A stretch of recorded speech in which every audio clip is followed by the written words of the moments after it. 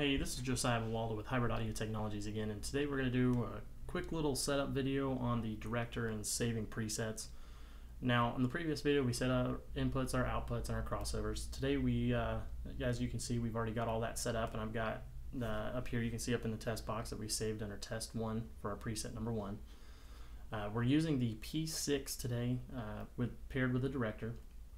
Now, just remember that now that since we are using the director, that we are using the 90-degree USB that came with the director, and we are plugged into the back of the director and no longer plugged into the DSP itself. The 8-pin communication cable will be plugged into the DSP, and that'll be how we go about tuning and everything, only using the director. Now, how do we activate the director? That's a question. Right off the bat, it'll automatically start in demo mode whenever you connect to the DSP. The director today is running the 1.5 software, and the DSP PSix is using the 3.4a software. We haven't yet updated to the 4.06, but we will. So if we want to go and we've already set our inputs and outputs here, as you can see. Next thing we're going to do is we're going to go to our DCM, and you can see that device configuration menu, the remote control here, it's on off. The only thing we're needing to do to enable that director, to get it off of demo mode, is go ahead and click the X here, and now that is activated. Go back to our main page. You can still see that nothing here has changed, but we need to make sure that we save and store. Always make sure that we save and store, or else the director will continue to start in demo mode trying to connect to the PSix. So we're going to go up here, we're going to go to save and store. We're going to go ahead and click under our number 1.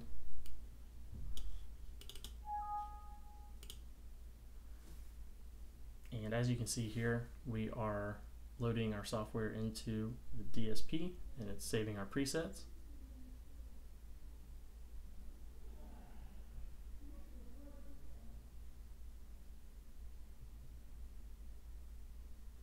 And you see it downloading here.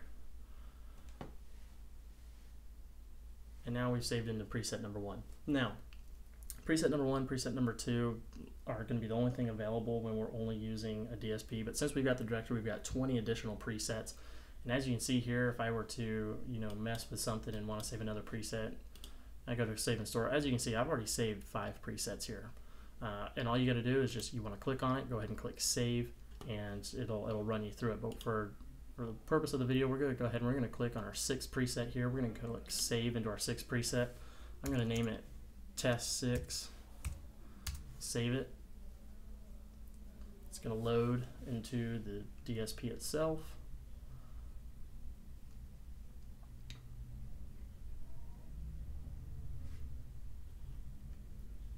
And now if I were to click here on the names, I've got 6 name presets in here, and I can go all the way down to 22. So I only use 3 presets. I use my SQ, my street tune, and my bass tune, but this has 20 extra presets that you can use via the director, so you can use as many as you want. Now, the director will not allow you to switch between these presets while it is connected to a computer. It will not let you. It'll get rid of some of the features. It'll still let you turn the volume up and down and the subwoofer up and down, but while it's connected to a laptop or a computer, the director is just there for communication between the DSP PC tool and the PSix. As soon as you save and store and you disconnect the USB from it, the full control of the director will be back. You can click the knob, roll it back and forth. What you're wanting to do is, to access these presets when you're actually looking at the director, is if you go to sound setups and you roll the knob back and forth, left and right, you'll actually see that it changes numbers. Now, in order to make that preset stick, you actually need to click that button, and it'll save and store that preset. And now it'll wait about 10 seconds, it'll be loaded onto the software, and it'll switch presets for you. Like always, you can always call us here at 770-888-8200, or always email me, Josiah, at jbawalda@hybrid-audio.com. I hope you learned something today, and watch out for more videos. Thank you.